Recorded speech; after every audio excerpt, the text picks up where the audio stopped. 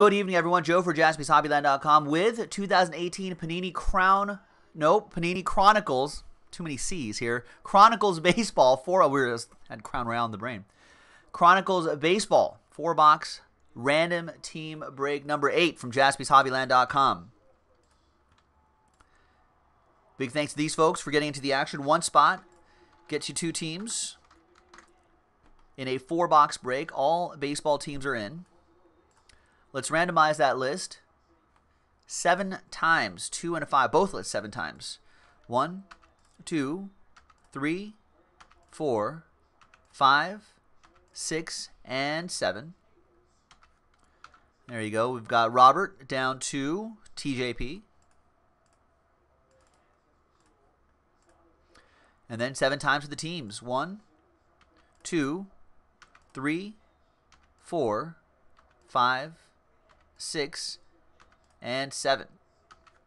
After 7 times, we've got the Tigers on top and the Blue Jays on the bottom.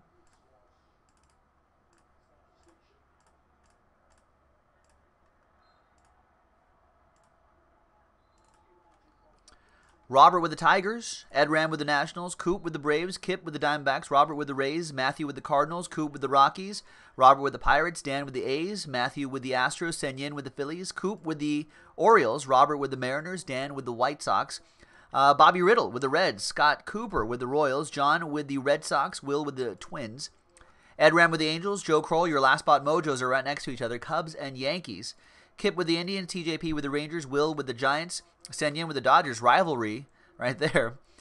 Mets for John, Bobby with the Padres, Coop with the Marlins and the Brewers, and TJP with the Blue Jays.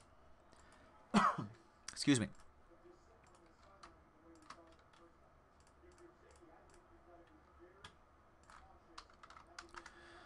All right, and these right here are the last 4 boxes of that particular case.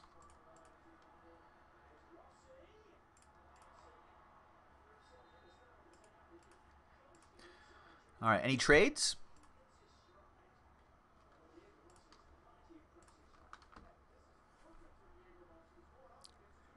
No?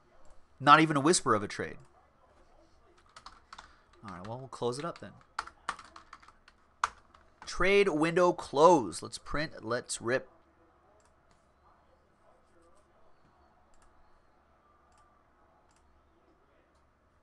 Good luck, everyone. Seen some nice stuff pop out of here, folks. Brand new release. We've blasted through 8 breaks of this, 4 boxes at a time. Thanks, everyone.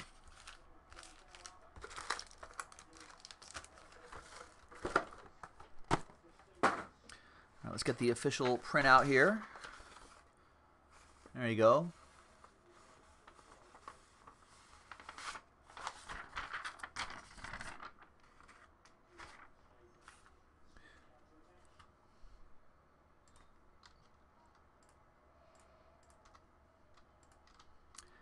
All right. Good luck, everyone.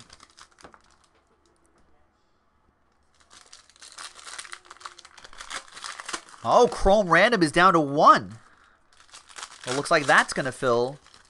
And looks like it'll be Crown Royale basketball pushed to next Tuesday then. That's coming down to the wire, ladies and gentlemen.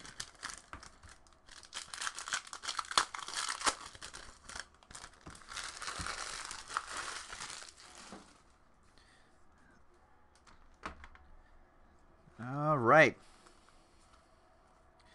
We got DJ Peters for my Dodgers as our first autograph. That goes to Sen-Yin.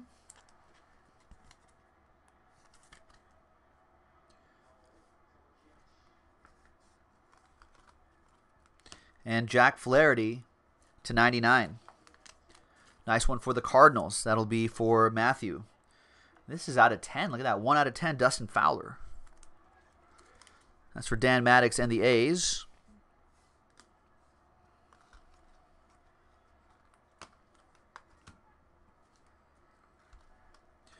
Harrison Bader. Love that Spectra design. Rafael Devers. And Greg Maddux. Nice one for the Braves. Coop with the Bravos.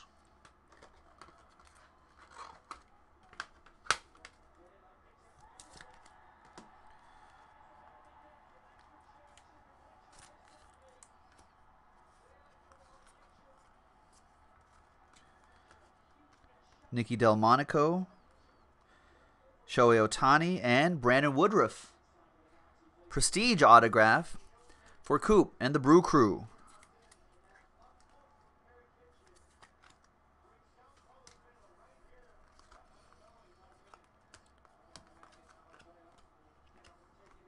More Ohtani to 299. And we've got Dylan Peters. We had DJ Peters, Dylan. I don't think they're related. That goes to the Marlins. That'll be for Coop.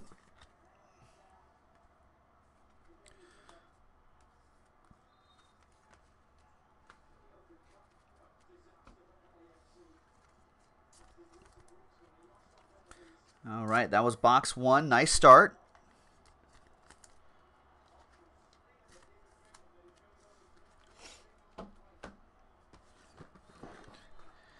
Chrome Random sold out. Nice.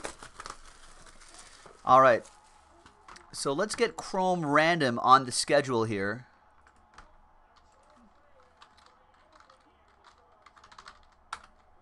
I'm also gonna pull Crown Royale off the site just so someone doesn't accidentally buy the Celtics thinking that's gonna break tonight.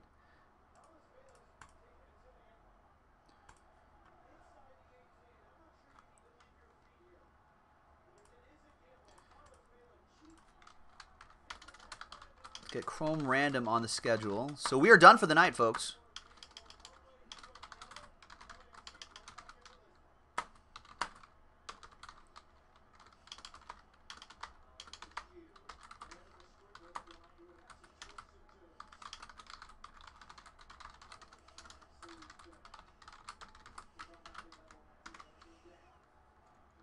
So let me just type the updated schedule right here.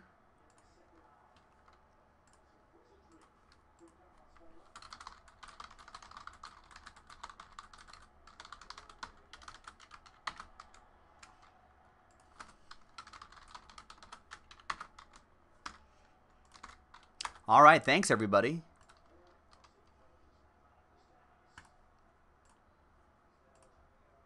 Good rally, good rally. All right, let's continue with this one.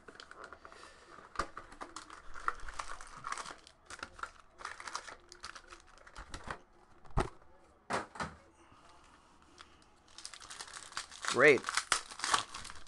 No, that's not until September. I've got a few more weeks before that happens.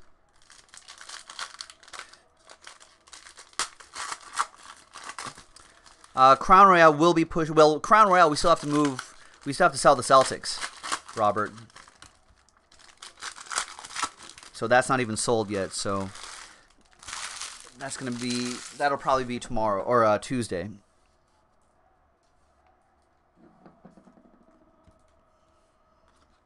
Did not sell out. I actually just removed it from the website so it wouldn't accidentally sell out with someone thinking that it's going to break tonight.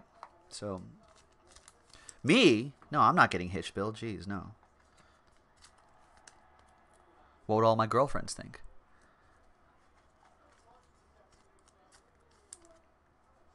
A lot of Otanis in a row there.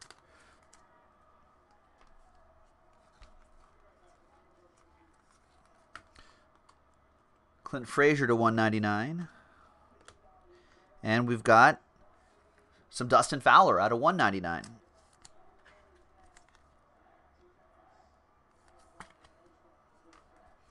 That is for the Oakland A's. Dan Maddux with the A's.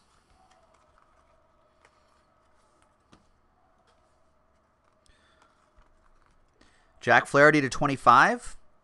Nice cornerstones. Quad relic and autograph. That's very cool. That goes to Matthew and the Cardinals. Had a great start against my Dodgers the other night. Out of 25. That is strong.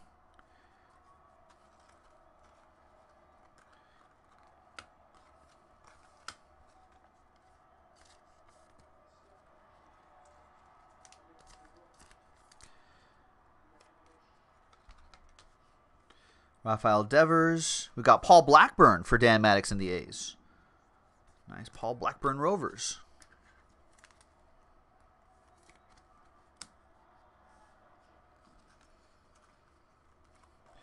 Bryce Harper, 6 out of 10. That's a nice low number. We'll get that secured right away.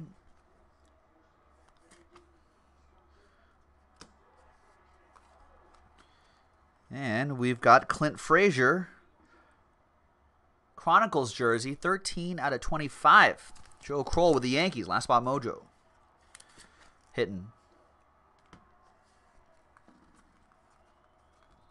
Albert Pujols to 199. There's Ahmed Rosario to 99. A couple cards right here too. Nice Rosario for the Mets. That goes to John R.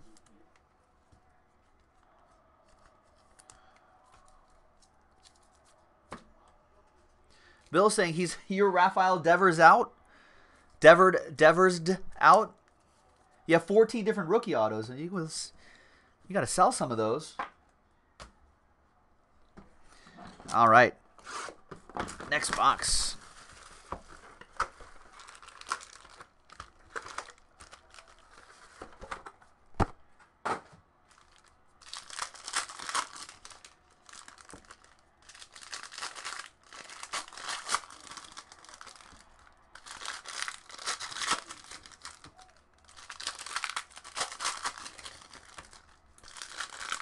Looks like LAFC and LA Galaxy are tied at the moment.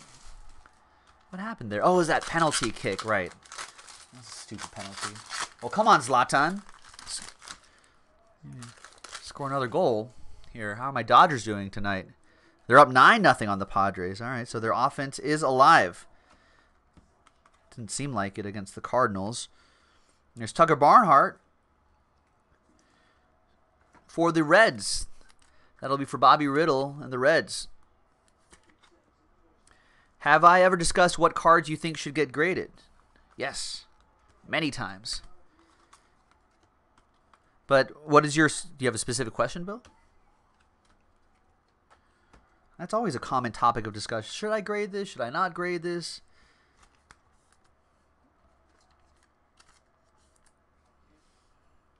What card are you thinking of having graded? There's Triple Threat Victor Robles.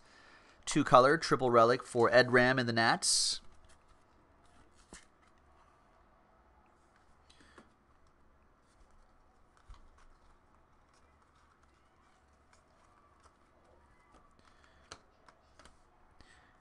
.48 out of 49.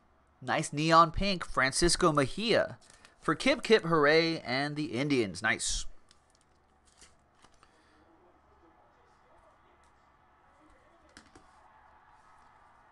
Is that a goal? No. We got Dominic Smith out of 199. And we've got Yadier Molina. Spectra Yadier Molina.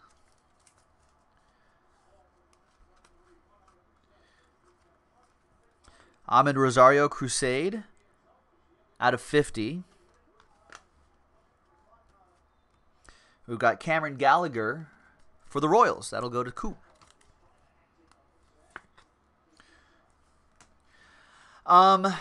Bill's asking, is it out of 25 worth grading? Well, it depends on the player.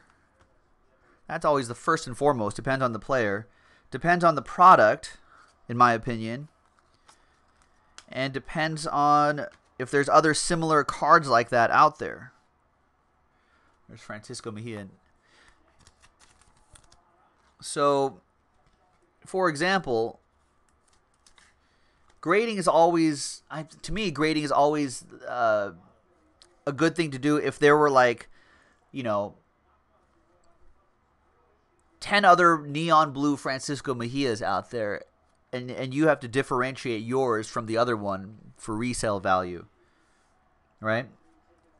So that would be one reason to do it. Like, for example, you can get a lot of 1986 Jordan rookies, right? But it's the ones that are graded 9, 8.5, 9, 9.5. Those are the ones that are going to get the big money. And the prices jump with every half-point increase on the grade. Or I guess PSA would be like 7, 8, 9, 10. So that's when you would definitely want to have it graded. A lot of people just like grading it because it will just protect the card. So Austin Roberts is talking about grading a Cornerstones Ohtani. The thicker cards, a lot of people don't like grading the thicker cards because sometimes the edge grades aren't very good. The edge grades aren't very good because it depends on how the machine cuts it. But I personally would grade it simply if it looks good enough to get some decent grades on the card itself. I would grade it merely to protect the card. You know what I mean? To get it slabbed up, to get it encased up, so it'll be protected from the elements.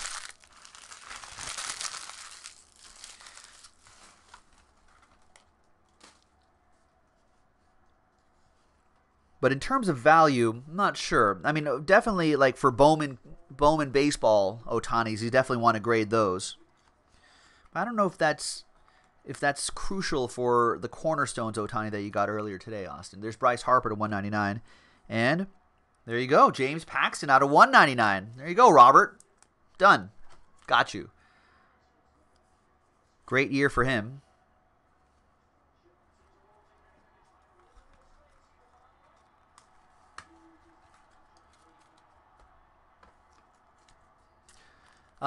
Grading a book. Yeah, I don't know. I actually don't see a lot of books being graded. There must be a reason why.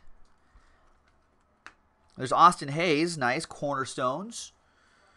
Quad Relic and Auto. And that is for Coop and the O's. Come on, Ultra Pro. Look at this. Unbelievable. That happens.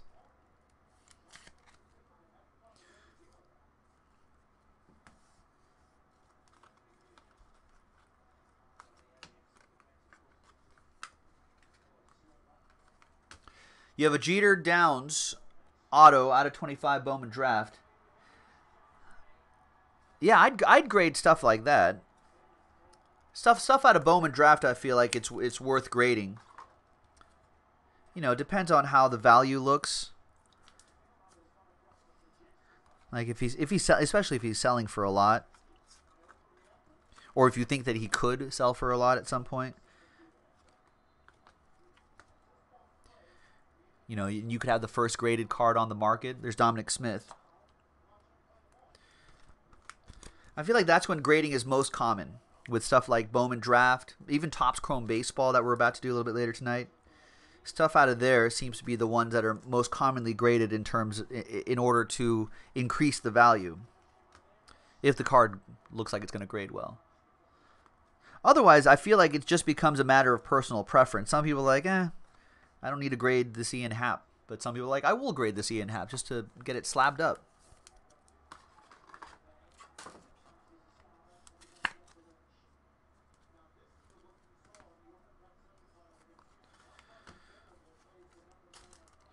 All right, is that 4? No, we should have one more.